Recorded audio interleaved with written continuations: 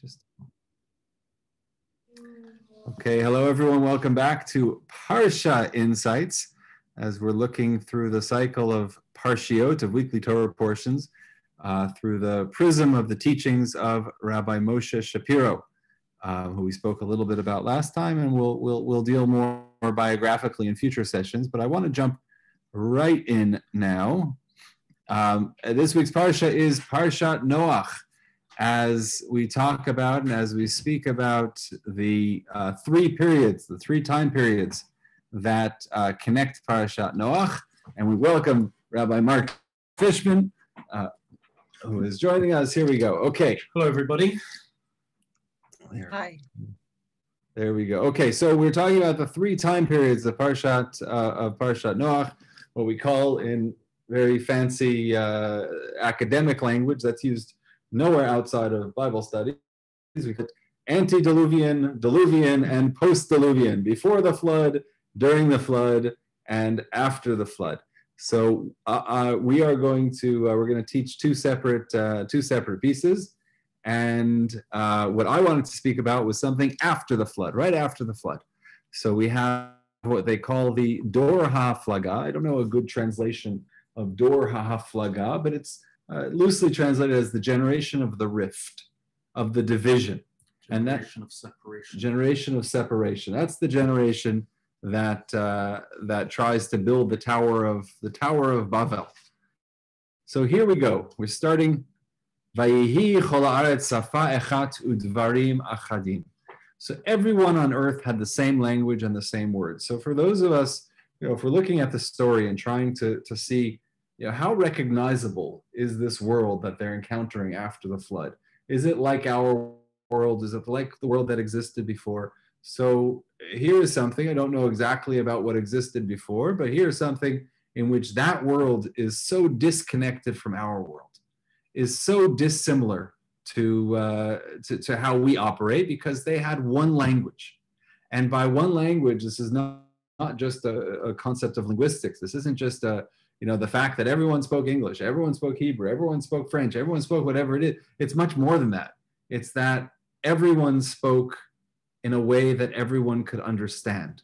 There was complete comprehension from one person to another. I remember in linguistics class in university, we used to speak about the degree of comprehension that two individuals could have, and it's never going to be 100%. Even between people who know each other intimately, even between spouses, when they talk to each other, there's always a small room for misunderstanding. Usually. There often is a small room for misunderstanding.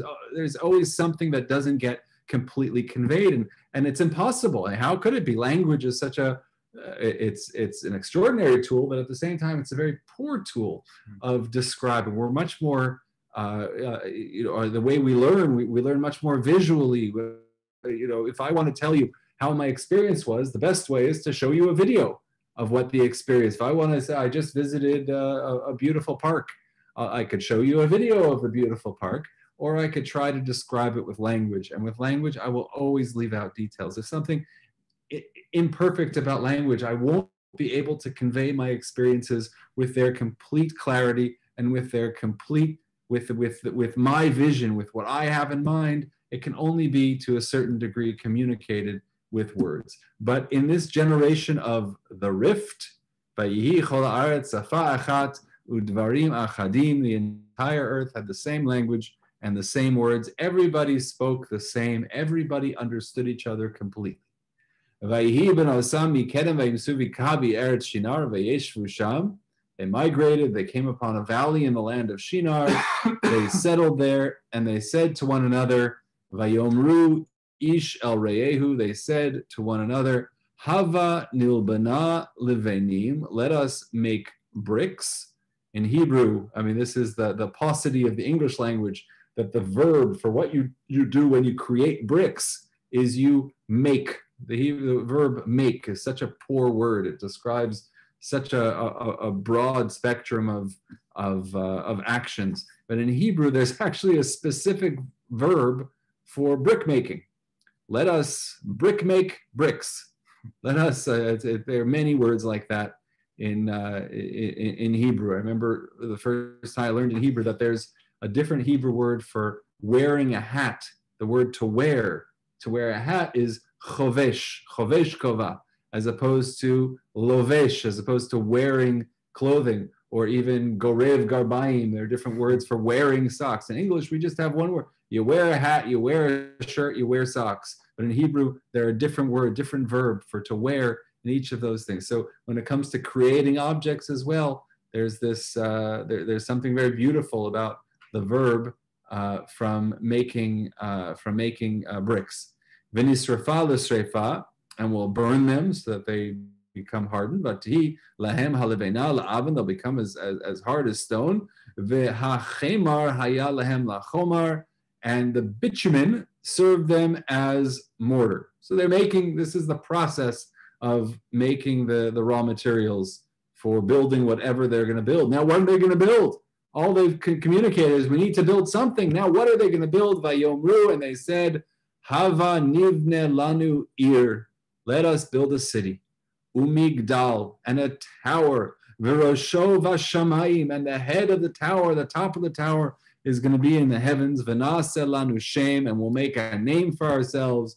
Pen nafutz al pnei chol haaretz, else we shall be scattered all over the world. We want to build this tower. This is the Tower of Babel, and of course, at this moment, this is the entirety of Act 1 of the story, which is they're making plans to build this tower. What happens next is that God says no, and that's basically the whole story. God says no and scatters them, and we'll take a look at that in a moment. And that's the whole story. It's not a complicated story. What is complicated is the big question is, yes, Peter? I'm surprised that verse 3 is before verse 4. Yes. There's no sense in making bricks if you don't know what you're making them for. And it's the verse 4 that says, let's build a city. And then obviously the way to do so is with bricks. Yeah, absolutely. You and the medieval commentators are on the same page, that it seems like they have the action starts before they find a purpose. The purpose only happens once they've made the raw materials. Okay, now that we have these bricks, what do we do with it? Oh, I've got an idea. Let's build a tower. Yes, it does seem as if it's a make-work project that suddenly evolves into having this scattered purpose. I don't have a good explanation for you other than to applaud the observation and to say many others make this observation. And I think there could be a separate class in which we could go in that way and try to understand what was their objective in verse 3, because you're right, it does seem terribly out of order. Yeah, Esther. I was just thinking, it's true what you just said about the order of things, but if we teach kids or give them the tools to play, the tools come before the ideas come, like Lego, for example. You give them a box of Lego, they empty the whole thing out, and then they start building. Yeah, so, beautiful. Which comes and first, the chicken or the egg? Maybe connecting into our class last week about the elements of creation. Sometimes you just need the tools to play with, and then see what happens. But I think we'll get to this, because I think what we'll talk about in the next few minutes is going to connect back to these ideas about purpose, about what their purpose ultimately was. And the Talmud notes this also, which is, why are they doing this? What are they trying to achieve? And even the objectives that they state are not very clear. Let's make a name for ourselves. You need a tower that goes to heaven to make a name for yourself. There are lots of ways to make a name for yourself. So what exactly is happening in this verse? And the Talmud said in trying to explain. Yeah, please. If I can interrupt to Peter's point, it's in the wrong reverse order. You're absolutely right. And what comes to my mind is that this is not a story that is happening that on Tuesday morning they said, let's make bricks. And after they had finished afternoon, they then decided that they were going to build a tower. I think what's being described here, and you have to take the timeline out of this, is the development of a technological society. One of the first created advancements in technology was the creation of bricks. And we take it for granted so deeply in our world today that it's hard to even imagine that there was a time when mud huts were built differently. And I believe the point the Torah is making with the let us build a city and a tower and a name, even though we don't know what that is interpreted as yet, is that there is a direct correlation that here is the results of this particular generation of the Dor HaFlaga. They were blessed with technological advancement. And what did they do with that knowledge? They built a tower with its top in the sky. Now we are going to see, or Rabbi Scheier is going to teach us, what that means and what the implications of a tower with its top in the sky. But without giving away the punchline, and I don't know what he's going to say because he has not shared with me his punchline. You're making assumptions that I do know what I'm going to say.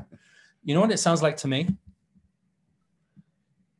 It sounds like our world and our contemporary society today. Look at the creation of the smartphone. Look at the creation of social media. There was even a quote of Mark Zuckerberg a couple of years ago who said, well, I didn't know that this was going to happen when I made Facebook. And I just wanted to connect people with each other. I didn't realize we're going to have to be debating in Congress the ethics of policing people. It just kind of evolved. And this is an incredibly contemporary story. I don't think there is a more contemporary one. We have created technology first, and then afterwards, it's been manipulated for its usage.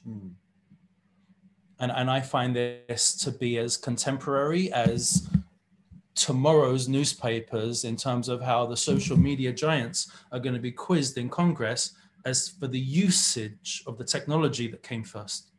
Beautiful, beautiful point. Thank you. So let's go jump into the Gemara. Tractate Sanhedrin, just a very brief piece, says the following: Nechleku, Amar Yirmiyah Rabbi Elazar. Nechleku legimel kitot. They divided into three different factions. Achat omer, meaning the people who are building the tower, separate in terms of their purpose into three different groups. Achat omeret, one of them said, Na'alev v'neshev sham. Let's go and inhabit. What's sham? What does sham mean? There. There. And do we see another word connected to sham? We're going to see. Shemayim. What's that, Peter? Shamayim. Shemayim. Shamayim. Heaven. Heaven. There is a deep connection between, and Peter, again, you're intuiting the interpretation, this time of Rabbi Moshe Shapiro, who's going to say something extraordinary about Sham and Shamayim. Let's go and dwell Sham, there in Shamayim, in heaven. We're going to make our home in heaven. Let's go serve idolatry there. Let's go and let's wage war against God, presumably against heaven. We're going to climb up there, and the front, the battlefield, is going to be in heavens. That's going to be where we're waging war, is all the way up there. So when the Talmud gives us three different opinions, it could just be interesting. Thank you, Talmud, for sharing three very interesting opinions. Or we could take it and say, what are these three trying to teach us? Why? How do they disagree with each other? What's the fundamental argument that they have, that they had between each other? And this isn't three different rabbis offering three different opinions offered by one rabbi as to what different groups, different factions said to one another. So it's very interesting to me also to see the concept of factions, because until now in the conversation and in the Torah, I think that they're working in unison. I think that there's a sense of unity because they speak one language and dvarim achadim, and they say the same thing. And in comes the Talmud and says, actually, you might think that they all got along, but actually they had three different purposes within the same group of people who were building one tower for three different reasons. And Rav Moshe Shapiro, I'm going to speak a little bit quicker because I want to be mindful of the time and also to share this time with Rabbi Fishman and his teachings. But Rav Moshe Shapiro goes in a very interesting direction here. And the direction he chooses to move in one particular essay, the direction is to say, what is this all about? What do we know about this story? What's the theme of the story of the Tower of Babel? And I'll tell you what the theme is. The theme is language. This is a story about the acquisition of language. This is a story about the diversity of language. This is a story about communication via language. This is a story about speech. You read this story, you think it's a story about a tower. No, this is a story about speech, because at the beginning, they have Safa Achat, and at the end of the story, when they're dispersed, they have many different languages. They can't understand each other. So something happens that's connected to the concept of speech. And listen to what he says, just in questioning the Talmud's three reasons. Rav Moshe Shapiro said, why would they want to ascend to the heavens and sit there?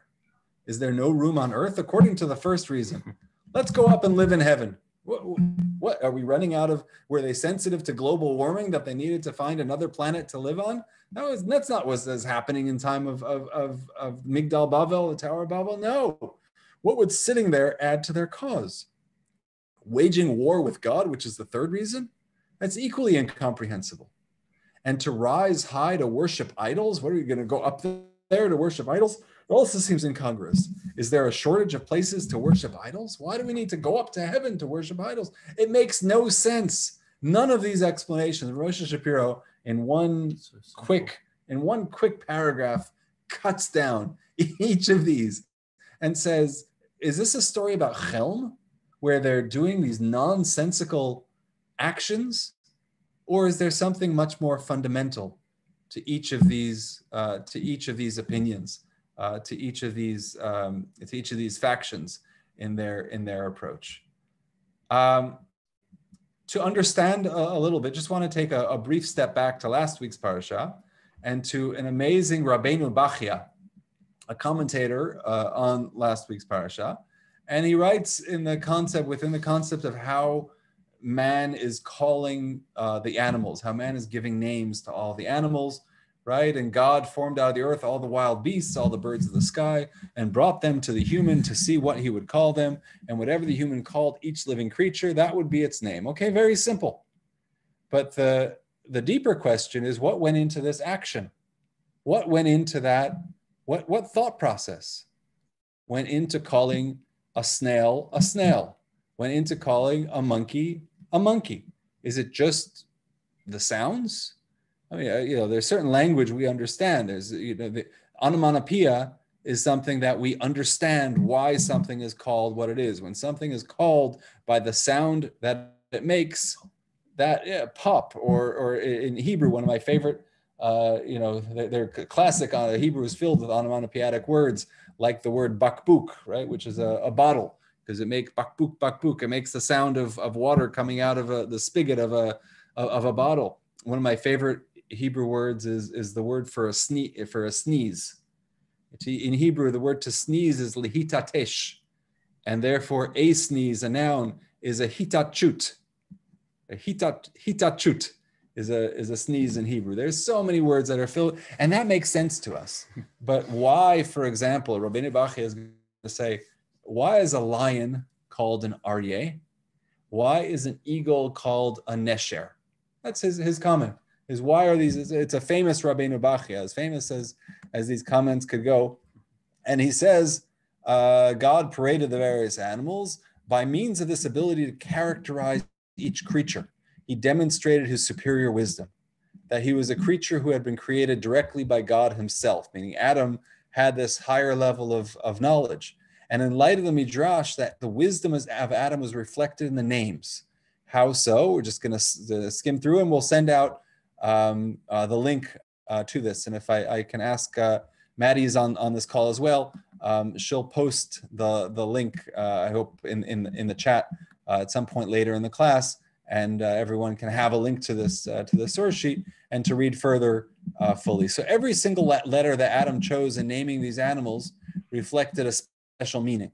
And when the Midrash said about the due to this wisdom, Adam recognized the nature of the lion, Aryeh. What's the nature of the lion? Because God himself is compared to the lion. As the verse in Hosea said, they will follow the Lord because he shouts like a lion. That means the lion must be very important. The letters Aryeh, which Adam selected when he named the lion, were chosen by him, as all these letters represent spiritual values. The letters, the three of the four letters, Aleph, He, Yud, represents the part of the name of God, and the letter Resh represents Ruach, the Holy Spirit. And so in Aryeh, you have God. You have God's essence. So it's teaching us something about the power of the Aryeh. A similar consideration, Nesher, and he goes on, I'm skipping around. Nesher, the Shin represents the word Eish, the Resh represents Ruach, the Nun represents the fact that it falls into the sea. And he quotes, I left this out of the, it's just a very long piece,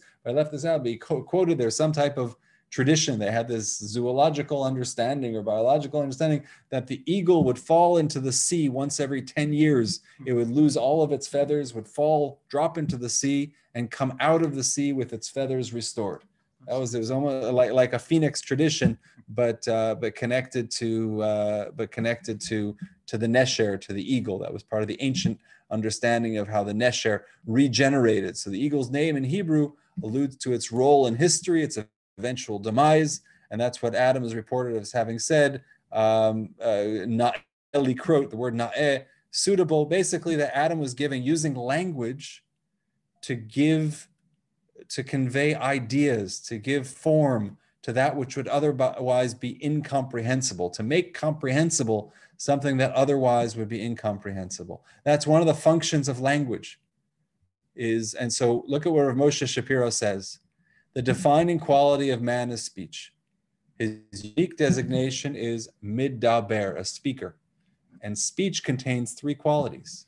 One, and this is what we were just looking at in Rabbeinu Bachya, is speech is the clothes in which we dress all existing realities. We give names and we render things comprehensible. That's it. With speech, even one who was not present at an event and who did not experience it has the ability to perceive it. That's number one. Speech gives a clothes in which we dress all existing realities. I wonder if Moshe Shapiro read Wittgenstein. Yeah, exactly. Second, he may have read Wittgenstein. He may have. Second, speech is the means of interaction, the way people connect to one another, of course, and he gives a few examples I've left out. And third, speech leads. And in fact, in Hebrew, the word dibur is actually a word of leadership, yadber. In Psalm 47:4, yadber amim tachtenu, yadber comes from the word dibur. So he said, these are the three, and you see where we're going here, right? If there are three reasons as to why people built the Migdal Bavel, and speech has three functions, so what we're going to do now is assign each of these functions of speeches to each of the motivations that the people had to build the Tower of Babel. The Aderet Eliyahu, the Vilna Gaon, said what Peter said before, Hashamayim, when it says on the first verse, Breshit bara Elokim et hashamayim ve'et haaretz, God created the heavens and the earth. So the Vilna Gaon says, Efes milat shamayim nigzar misham, that the word for heavens comes from the word sham, there. Hamoreh al davar hamakbilo merachok lumato, something that greets one from afar, basically. One encounters from afar, sham, shamayim, there it is. Heaven is perpetually opposite us. It's unattainable. It's always going to be there. That's the nature of shamayim, is that it's always at a distance. And we encounter it from afar, from Sham. So Shamayim is always Sham. Shamayim is always there. And Rav Moshe Shapiro says the following, to connect the three functions of speech to the three motivations of those who built the Tower of Babel. He wrote, the world was created so that people would advance toward a purpose. That was part of what we discussed last week in his teaching as well. Since purpose by definition is not yet here, it can properly be called there. The end of all purposes, the all-encompassing sham, there, to which all roads lead, is heaven. Heaven is the epitome of sham. That is the truest and simplest explanation of the verse, Bereshit bara Elohim et hashamayim ve'et haaretz. And here he does something linguistically exciting and fun. He says, shamayim va'aretz. You think shamayim va'aretz means heaven and earth. No. Aretz, the land, comes from the Hebrew word ratzon. Aretz, ratzon, which means will. And shamayim is the goal. Indeed, to where else does one run? The Hebrew word ratz, from ratzon. Do you know that the Hebrew word for will and the Hebrew word for running are connected? Larutz, to run. Ratzon, desire, because when one desires something, when one has a will to encounter something, what do? You run to it. Ratz related to aretz. If not to there, sham related to shamayim. Where else do you run if not there? All that God created was the aspiration and the goal, was the ratzon and the sham, the aspiration and the goal, the purpose and the process of reaching it. That's what God created in shamayim and aretz, the aspiration and the goal. And now let's go back. So if God creates the aspiration and the goal, so what are we to do? Our process is to move towards that goal, but not to take over the goal. Because if we go directly to heaven, if we build a tower and we take over heaven, what does heaven stop becoming? It stops being sham. And it starts being po. It starts being here.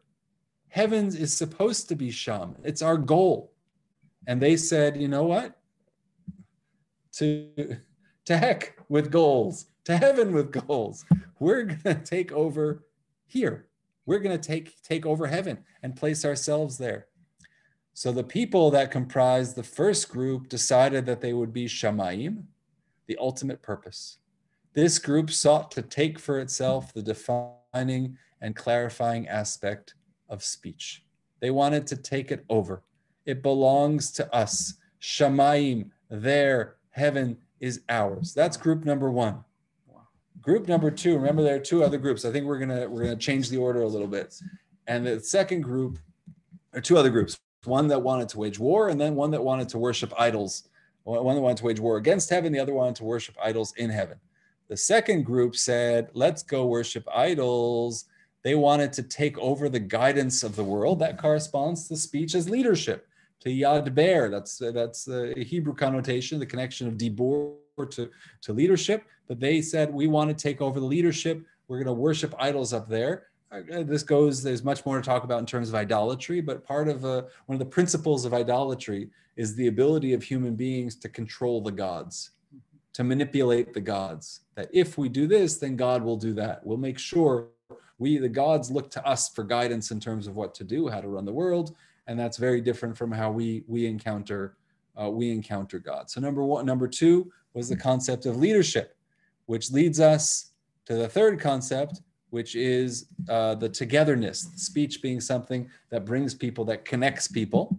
And waging war is the antithesis of connecting people. The third group said, let us ascend to the heavens and wage war with the Creator, seeking to take for itself the entire realm of interaction and bonding, making it completely human, and to wage war, the opposite of bonding, against anything beyond the human realm.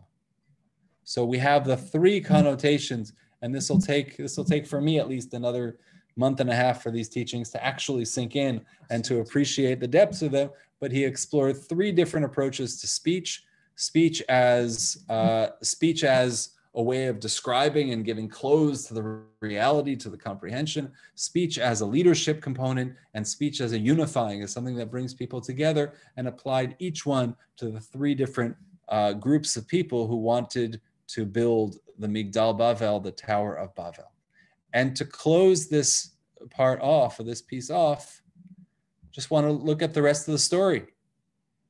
God came down to look at the city. We're picking up where we left off. Now verse 5. We read the first 4 verses. And now verse 5, God came down to look at the city and tower that humanity had built. And God said, if as one people with one language for all, this is how they have begun to act, then nothing that they may propose to do will be out of their reach. And this, I've never internalized this before reading this to prepare for today, for this class. What God is saying here is that with one language, anything is achievable, including what they wanted to do. Meaning, with the perfection of language and of communication, what human beings could have done is waged war on the heavens and won. What God gave us the power of speech to do is to exist in the heavens, to make the shampo, to settle the heavens, to reach there, to do whatever we want there. We could have taken over the world, not only the world, but the heavens. We could have connected our ratzon with the sham, with the shamayim. We could have connected shamayim va'aretz, heaven and earth, through the power of communication, of language, if only we had used it properly. If only we had been unified, not in this nourishkeit, not in this make work project of let's put some bricks together and then we'll figure out what to do with them. But if we had come together and said, how can we together make God king over all of the earth? How could we achieve our goals? How could we fulfill what God wants of us? Then anything would have been possible, God says. With one language, anything is possible. And then God says, Hava nirdav v'navla sham sfatam. We're going to confound their speech, asher lo yishmu ish sfat re'ehu, so they shall not understand one another's speech. Basically, what's the punishment? The punishment is the world as we know it. The punishment is our world, in which communication is imperfect, in which we don't quite understand each other, in which one nation doesn't speak the language of another nation, in which language, and I say this in Quebec in 2022, in which language can be used to divide people instead of bringing them closer together to achieve greatness beyond what we could have ever imagined. That's the punishment. The punishment is our world, our linguistic reality. And so that's a piece of Rav Moshe Shapiro's insights into the Tower of Bavel, into this is not a story about bricks, and this is not a story about a tower. This is a story about the power of language, and language as a divine gift to us that can achieve our greatest ambitions and goals if only we use it in the proper way. Any questions before part 2?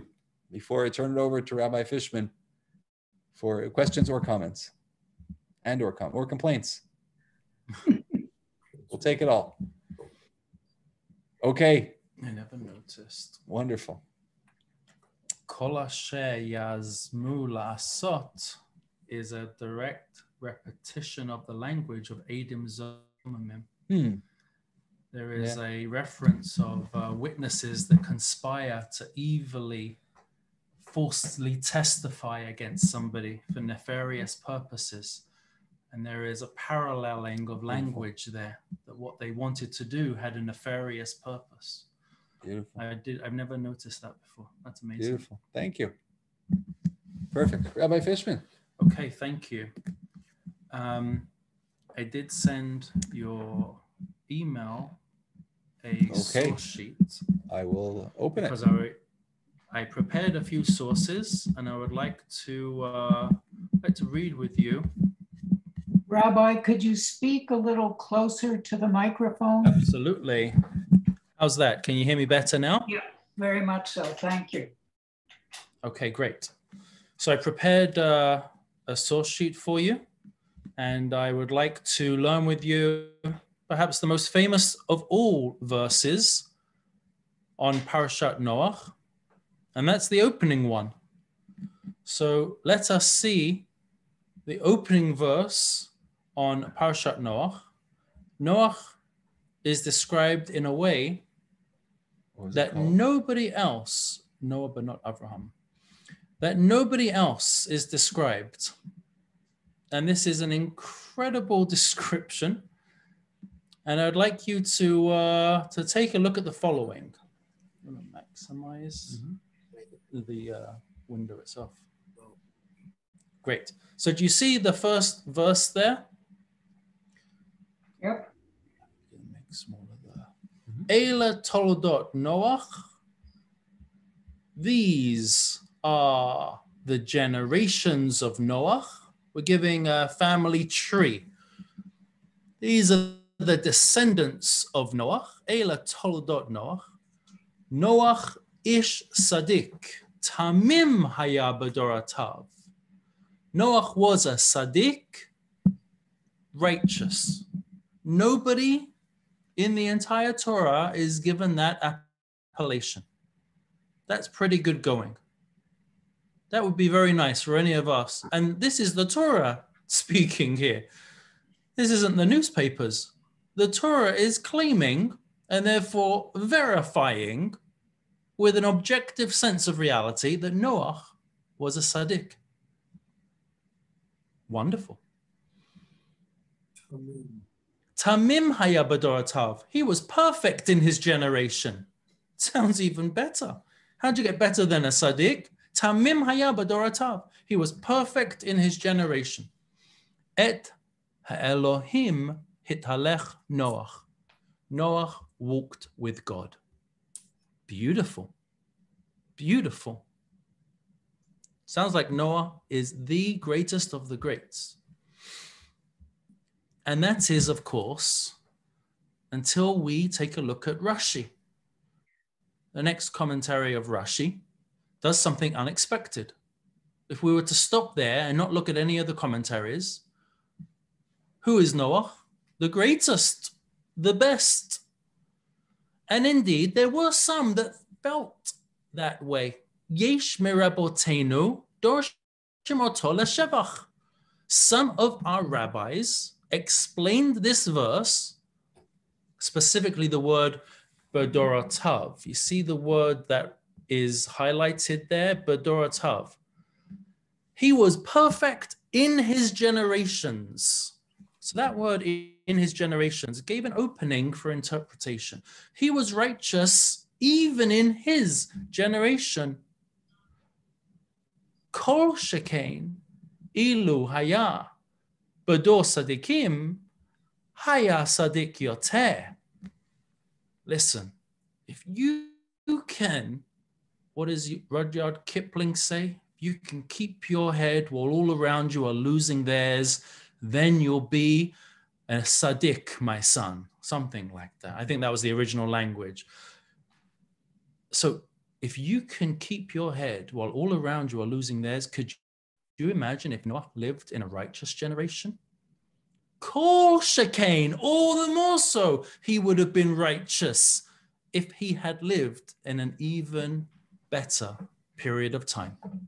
However, and this is a big however, yesh dorshim oto laganai. And what does that word ganai mean? A great rabbinic word. There are some of our sages who interpret that word doratav to his discredit. Some see that Noah was great in his generations. Well, lefi doro haya sadik. Only, and there's that key word, only in his generation was he righteous. The ilu haya b'doro shel Avraham lo nachshav l'klum. But had he lived in the generation of Abraham, he would have been a nothing. That is very harsh. Lo haya nachshav l'klum. By the way, I want to point out a nuance here, that the reference of Rashi is referencing us to Sanhedrin 108a. But if you look up that reference, like Rabbi Scheier and I were always taught, never believe the footnotes. Look it up, look up the citations. You will not see that language anywhere in the Talmud. In fact, you will not find that language anywhere in the Midrash.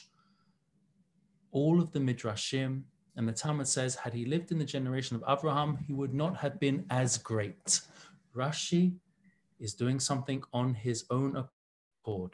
And he says something that none of the rabbis or classic midrashim ever state. Rashi adds those words, Lo haya nachshav leklum, he would have been a nobody. That is Rashi's chiddush. Amazing.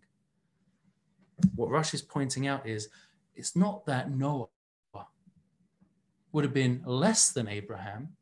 We're not talking about scales of magnitude, but rather what Rashi is pointing out is we're talking about a different order completely. Noah would not have been even able to have been compared to an Abraham because he would have been classified in a different order, absolutely. Compared to Abraham, he would have been a zero, it would have been a nothing. You wouldn't have even been able to compare him. Now that screams out darsheni. That just begs for further explanation. How could it be that a person who is a tzaddik, a person who is tamim haya, he was perfect, but Doratav ends up being given such short change? He would have been considered of no importance whatsoever.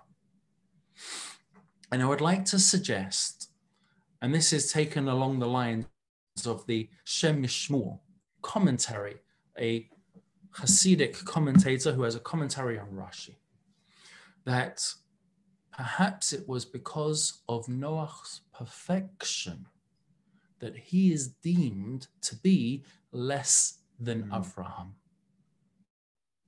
Do you know how perfect Noah was? Listen to the following midrash. This is not on the page, but I'll share with you an incredible midrash taken from the Avot de Rabbi Natan. The Avot de Rabbi Natan says that when Noah was born, he was born circumcised. That is not making a biological comment. It's not speaking about Noah physically. It's talking about Noah spiritually. Do you want to have an insight into who Noah was? When we say he was perfect, tamim, he was so perfect, he already had a bris milah at birth. He was born circumcised. And therein lies the limitations of perfection. Because Judaism comes along and teaches us, at least yesh shadorshim, those of the midrash who want to explain it to his discredit. We have an incredible teaching. What does perfection mean? What does greatness mean? What does it mean to have really achieved something? Well, precisely that word, you've achieved it. But to be born perfect, to enter as a completed state where everything is good and everything is fine, is not to have earned what it is that you have accomplished. It's simply to be handed it on a silver platter. And so we have now a completely new definition in our Jewish tradition for greatness. What is greatness? What is perfection? What does it mean to be righteous? We're talking about a person's righteousness here. We're talking about a person that makes mistakes. We're talking about a person that falls. We're talking about, in other words, you and me. When we look at ourselves, not Rabbi Scheier, he's perfect, but when we look at ourselves and we have a self-evaluation, we might think about, oh, I've made this mistake, I've made that mistake, I've made the other. Oh, I'm not a very good person. And our tradition comes on and says it's people that fall and then get back up again who are the greatest of people. And that's why Noah is not put on the pedestal according to our tradition, because it just came to him. It was just simple. It was just easy. I'm sure you had those friends in school. They never revised for a test. They never seemingly worked hard, and they would ace all of them. And the teacher would look at them and say, perfect, you got another A+. Our tradition comes along and says, it's about the person that was the D or E or F student that kept making mistakes, but got back up again and worked hard and achieved their accomplishments. Those are the greatest people of all. I want to share with you one of the most, along those lines, inspirational passages of Talmud. So interesting. You and I have an up and down scroll in opposite directions. I did that last time.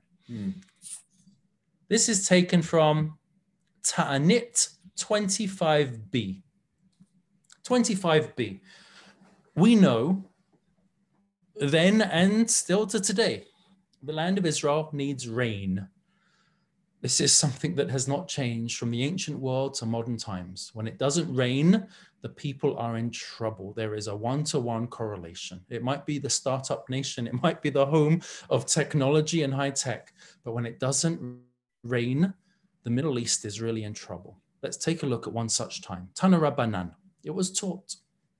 Ma'aseh b'Rebbe Eliezer, shegaza 13 ta'aniyot al tzibor v'lo yardu gashamim. What was the classic rabbinic response to drought? Fasting. Fasting. Now we're familiar with Yom Kippur, you fast. If you're really a knowledgeable Jew, you might be familiar with Tisha B'Av, we fast, and other associated fasts. The fast of Esther, I'm sure we are all familiar with. But in the ancient world, fasts were actually a part of their lives on a much more common occurrence. It was in response to the weather conditions that the leadership would actually decree upon the community fasting. And I'm not going to describe it now, but if you look at the Mishnah in Ta'anit, it's fascinating. It gives you the entire schedule and calendar for how you call a fast day. There's a fast day, then there's 3 fast days, 7 fast days. Make sure you don't do it on Shabbat. Do it every 7th or 3rd day. And then it goes up to 13. And if you've created 13 fast days, you're in trouble. You're starving. There's a drought. Your animals have no vegetation. You're really in trouble. Rabbi Eliezer decreed 13 fasts. V'lo yardu gashamim. Nothing. No rain. No rain. And he says something dramatic. And this is very. I've got goosebumps. He says something very dramatic. But Achrona, at the end of 13 fasts, Hitchilu atzibor l'seit. The community all leave shul. They begin to exit. And he said to them, "You're exiting? Well, if that's the case, I guess you must have dug your own graves by now, because we're all dead." Amar lehem, tikantem kvarim la'atzmechem. You're walking out of shul. I guess it's for your own funeral, because we're all going to die of thirst. Ga'u kol ha'am b'bchiyah, and everyone started crying. Everyone started crying. And amazingly, what was the response to all of that cries? V'yardu gashamim. At that point, when everyone burst into tears, that's when the rain fell. There was no response to prayer. When was the response of the rain? To people's emotional state of crying. Another story. Shuv ma'aseh b'Rebbe Eliezer. Sheyarad lifnei hateva. He was praying in synagogue before the ark. V'amar 24 brachot v'lo na'ana. He recited 24 blessings and was not answered. 24 blessings. Could you imagine such a long Amida? 24 blessings, nothing. Yarad, Rabbi Akiva, Acharav, Va'amar. Rabbi Akiva gives it a go. He walks up to the prayer lectern after Rabbi Eliezer fails. And he doesn't say 24 blessings. And he doesn't prolong his tefillah. He says very simply a one-liner. Avinu Malkeinu, our Father, our King, Ein lanu melech ela ata. We have no other king other than you. If you recognize that line, if it sounds familiar, you are saying it on Rosh Hashanah, Yom Kippur. Avinu Malkeinu, lemancha rachem aleinu. For your sake, not for us, for your sake, have mercy on us. V'yardu geshamim. And the heavens opened up. Amazing. Amazing. But there's a postscript to this story. Could you imagine if you're Rabbi Eliezer, how crestfallen you must have felt? He's beating his chest. He's crying his eyes out. He's performing the chazanut with the sense of tears and crying, please, please, please. No going, nothing doing. Rabbi Akiva gets up, Hashem, Avinu Malkeinu, ein lanu melech ela ata, Avinu Malkeinu lemancha rachem aleinu. You're our God, do this for your sake, have mercy, and that's all it took. And everyone starts whispering. Do you know what it's like? Even among the sages, people can't stop sending out their Twitter responses. People can't stop turning to social media. Havo merabbanei rabbanan. All the sages start whispering among themselves. Oi, Taka, look at that. I guess Rabbi Akiva is such an amazing... Rabbi Eliezer isn't everything he's cracked up to be. Yatzta bat kol v'amra. No. A voice comes out from heaven and says, Lo mipnei shezeh gadol mizeh. Don't think Rabbi Akiva is even greater than Rabbi Eliezer. You know why I answered Rabbi Akiva's prayers, but not Rabbi Eliezer's prayers? It's not because he's greater. He's not. Rabbi Eliezer is the greatest of the great. But in this one instance, Rabbi Akiva has one advantage. Ma'avir al midotav. What does that mean? That's a very powerful expression. Here they translate it as, no, I'm not going to look at the translation. Don't look at the translation. He overcomes his measurements is a literal translation. Ma'avir al midotav. Or he goes beyond his measurements. This one does not go beyond his measurements or his characteristics, his character traits. What do you think that means? Let me open that up to the class. The reason, Rabbi Akiva is not better, but in this one instance, he has one advantage over Rabbi Eliezer. He is ma'avir al midotav. He can go beyond his character traits. What do you think that means, anybody? Well, I just want to say something, which is a little something, but I think of The Rainmaker, the movie with Burt Lancaster. Perfect. That's exactly this. That is exactly this. Nice comment. What do you think that might mean? What is Rabbi Akiva's trait or quality in this particular instance?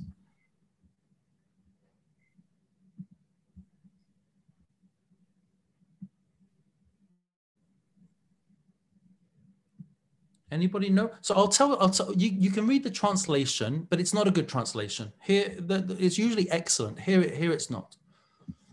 They said that Rabbi Akiva is forgiving and Rabbi Eliezer is not forgiving. I don't like that. I don't believe that's the true essence of that expression. And we have words for forgiving. It would have said it explicitly. I think it means the following. Ma'avir al midotav means that a person is able to overcome their tendencies. This person has an innate type of character. Maybe they have a certain type of proclivity to their expression of their personality. And Rabbi Akiva, in this one instance, is greater than Rabbi Eliezer because he was able to overcome his innate nature. And for that reason, and think how beautiful this is being paralleled, God too overcame his innate nature. He did not want to give rain. He was withholding the rain because he felt that it was an appropriate punishment. But God overcame his innate nature in response to Rabbi Akiva overcoming his innate nature. Fascinating. That's one approach. There's another approach that says, Ma'avir al midotav, in a similar vein, but in a slightly nuanced direction, Ma'avir al midotav, he overcame his background. Rabbi Akiva was not born religious.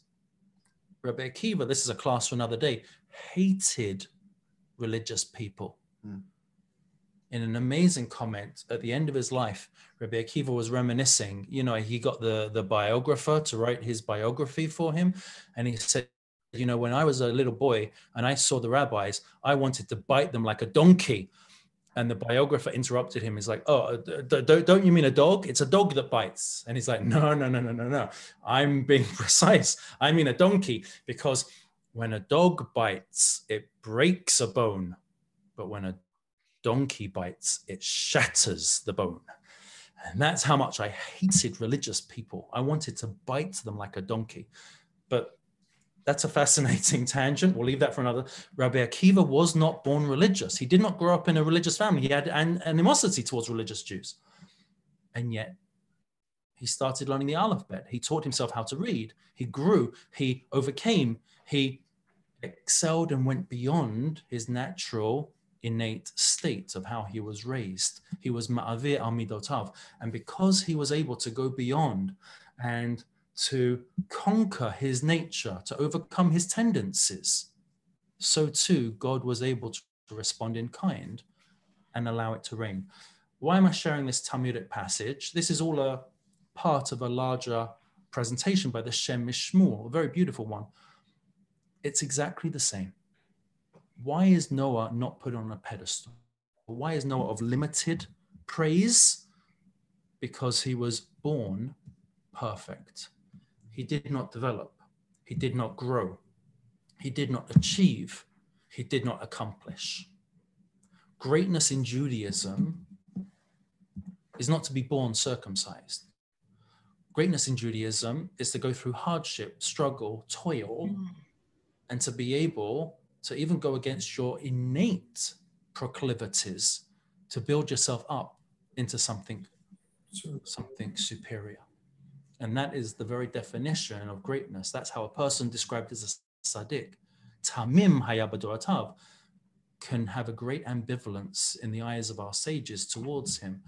And precisely for that reason, because his life was lived on the silver platter that he received from the very beginning. Beautiful. Beautiful. Thank you. The Shem Mishmor, not me. Is tamim also simple? The definition of tamim, something with simplicity. Perfect. Oh, sorry. Say that again. I misheard you. I think the question connected to the child on the Passover Seder, who is referred to as the tam, which is simplicity, as opposed to we associate with simplicity as opposed to perfection. Exact example. Yeah, very good. So the question is, how do you differentiate, or how are the words differentiate? In one case, it means simplicity, and in Noach's case, it seems to mean perfection. So the word perfection here is used in connection with Abraham. I think the word is defined with its nuance in the context in which it appears. You're absolutely right. Tam means simple, the Ben Hatam, the simple child at the Seder.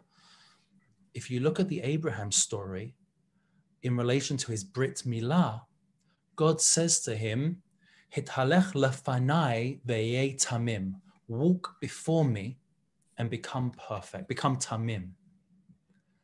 There is a sense of growth in Abraham's Brit Milah, specifically in that area, that indicates that what we're referring to is don't be simple, but rather be perfect.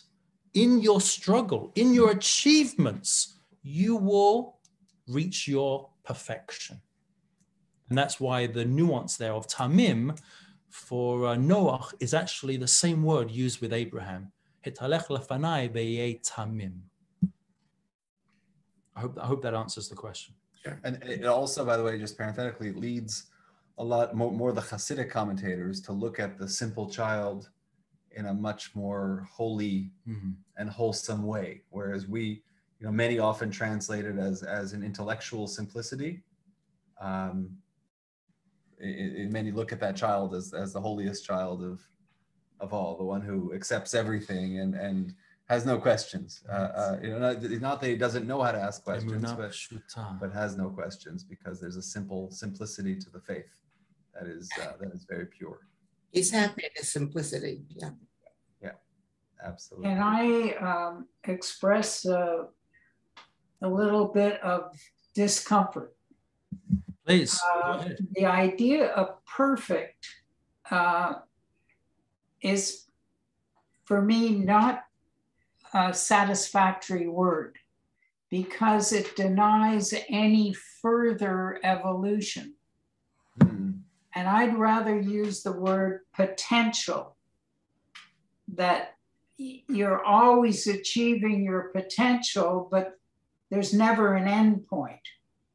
And the idea that Noah was born perfect is like saying he was born, but there was nothing much to do because he was already perfect. And the whole idea of evolving